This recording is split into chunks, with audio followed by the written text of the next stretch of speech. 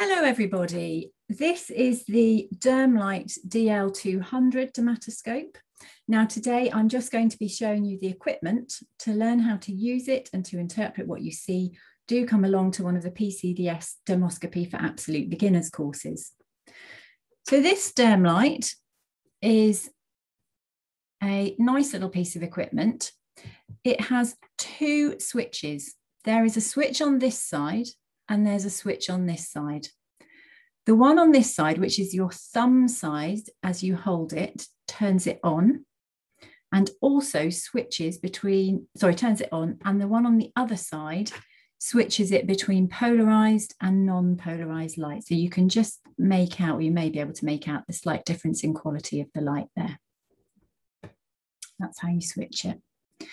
There is an indicator to show whether it's in polarized or non-polarized mode, but with the silicone cover on, it's quite difficult to see it. So there's a little light there that is on now because it's polarized and is going off when it's non-polarized. And if I take the silicone, pull the silicone cover back, you may be able to see that slightly better. So that's it polarized. And that's it non-polarized. You can just about see that there. There are also four little lights here that show you how much charge is left in the battery. So that's turning it on and switching modes. Now focusing it. To focus it, you twist this part here and the end plate will extend. There's the end plate extending like that. And it does not have a marker to show you where it's perfectly focused for a flat lesion. So you have to do that manually by eye. To take the end plate off, there are two ways to do it. Now, the reasons you would want to take the end plate off are to clean the inside of it, because clearly this is open and so you can get dust on the inside of the end plate.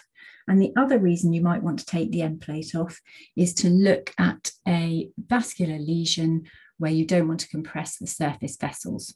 So there are two ways to take the end plate off. The first way is by super extending it. So you normally would extend it until you feel a little bit of resistance there. If you take it beyond that, it will click and push it out so that you can then just remove these on the three little pins, and then you can clean the end plate. So that's for cleaning it. To put it back in, you just put them back on like that and then twist them and it will catch again. However, if you want to look at the surface vessels of something without compressing them, you can leave that bit in so that you can still rest it against the skin, but remove the end plate. There's a little bit here that you can just put your fingernail in and clip it out like that. So now we have an end plate there and we can have a look at a lesion through it in polarized mode without compressing the vessels on the surface. However, when you do that, when you go to put the end plate back on, you need to make sure you clip it on properly, because if you don't, it can appear to be attached, but will fall off when you do that. So what you need to do is to make sure when you put it back on that you clip it in firmly all the way round and just check that it is properly attached going all the way around. Otherwise it might just fly off and get lost and roll under the end of your couch or something like that. So that's that one. For hygiene purposes, it comes with a few of these disposable end caps. You can purchase more, and they just clip onto the end plate like so, and then you can use it like that. So that's ideal for a wet lesion, something that's bleeding, or something on a mucous membrane. And then it can just be disposed of afterwards, and it can be used either wet or dry. The polarization does work when you have the caps on the surface. There is a small contact plate available for it. It doesn't come with it as standard, so I haven't got it. And if you want to attach a camera to it, this is a Dermlite, and it will work with all of the Dermlite adapters. So for example, here is a phone in a case with a magnetic adapter like that. And This one here is the Dermlite universal adapter, which again attaches to it magnetically and has a good strong pickup. One thing that is worth pointing out though is that if you have focused it and then you attach the phone, it's quite tricky to adjust the focus when you've got the phone attached. It's not impossible, it can be done. But the nice thing about it is that you can adjust the alignment of the phone to it without altering the focusing on the dermatoscope.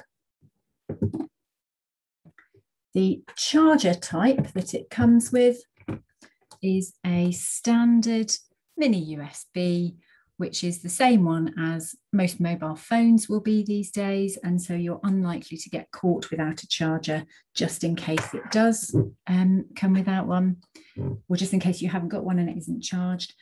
Something to just be aware of with the Dermlite dermatoscopes is that the Heine universal adapter will not work with a Dermlite dermatoscope because this bit sticks out too much. It needs a flat magnetic adapter. It's a good size, so it fits really comfortably into my hand. It's a good pocket size and is absolutely ideal for an individual. And it comes with this little fabric case to protect it. So it'll go in there and that will fit very nicely into a pocket. The real strength of this one is it's got fantastic optics. The quality of the picture you're going to get is excellent. The end plate is a good size without being too small and without being too big to be able to get into small areas.